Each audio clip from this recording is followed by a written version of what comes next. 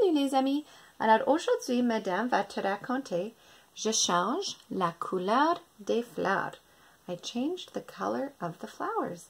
Et c'est écrit par Charlotte Taylor Butler, illustration de Susan Millar, et c'est publié par les éditions scolastiques.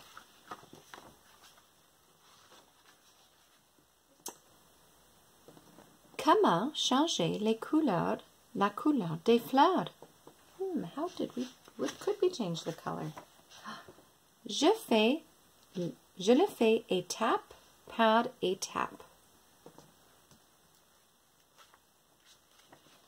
Étape 1, je prends 2 verres. 1, 2. Étape 2, je remplis l'eau.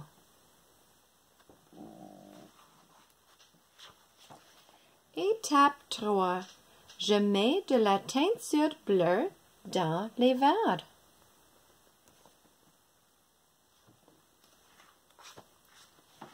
Étape 4, je mets de la teinture rouge dans l'autre verre.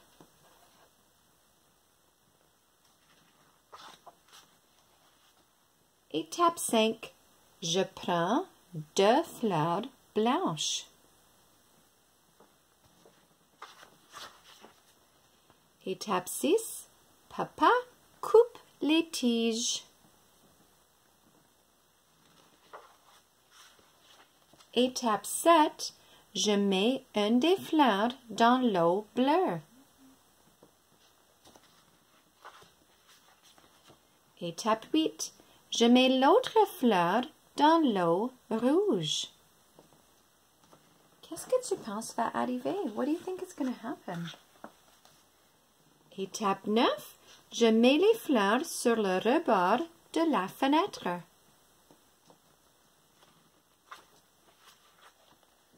Étape 10, j'attends 3 jours.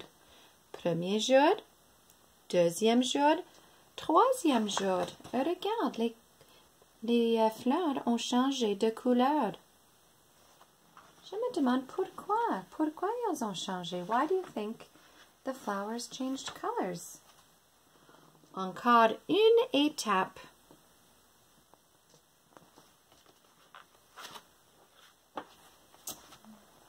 Je t'aime, mamie.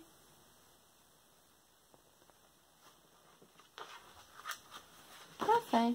Wow, ça c'est intéressant. Est-ce que vous avez déjà essayé quelque chose comme ça? Have you ever tried to turn a flower a different color? You know what? You should try it. And if you don't have a flower, you could try it with celery.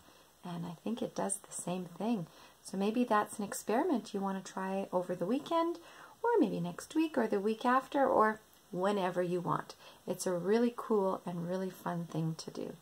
Merci beaucoup pour m'écouter et bonne fin de semaine.